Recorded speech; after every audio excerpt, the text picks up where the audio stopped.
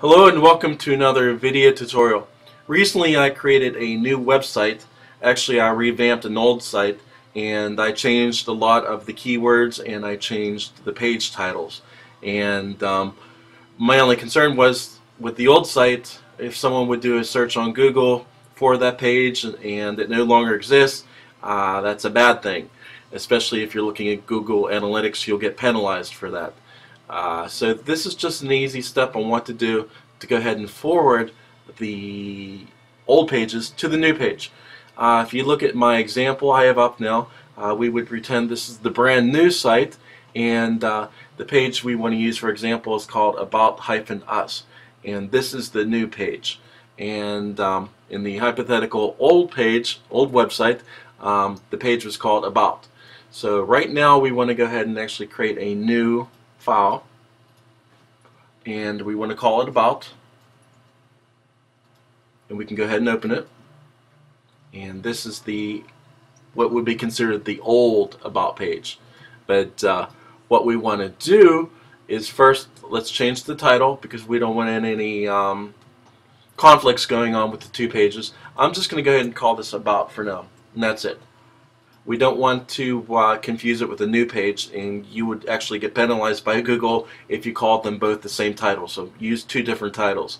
But go ahead and put your cursor between the two bodies. And what I want you to do next is go to Insert, HTML, Head Tags, Refresh. And this is the process that you do to go ahead and forward the information. They give you a certain amount of delay. I would suggest to leave it at 3 seconds. That's what I've been told. And then we want to go ahead and send the information to the new URL. So what we would need to do is browse and look for our About Us, which is right here. So I'm going to click on a browse, and I found my About Us, and I went ahead and attached it, and we're going to go ahead and click OK. So now you will see all the proper information in that Dreamweaver puts in, and I'm going to give you an example of what happens. So we want to go ahead and just preview this in our browser just to give you the example. So I'm going to preview in Google Chrome, save our changes, and as it comes up you see the 3-second delay, and then the About Us comes in. So it goes from the old About to the new About Us page.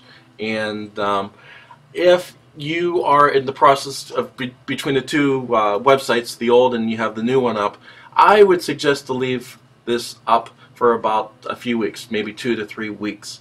And then after that, I think Google's going to have the idea that you have a new website up, and I would just go ahead and delete the old pages, which would be the About and any other pages you might correct.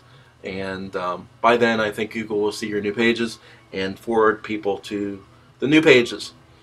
That would be it for today. If you have any questions, feel free to email me or comment. And thank you again, and if you could subscribe, I deeply appreciate it. Thank you.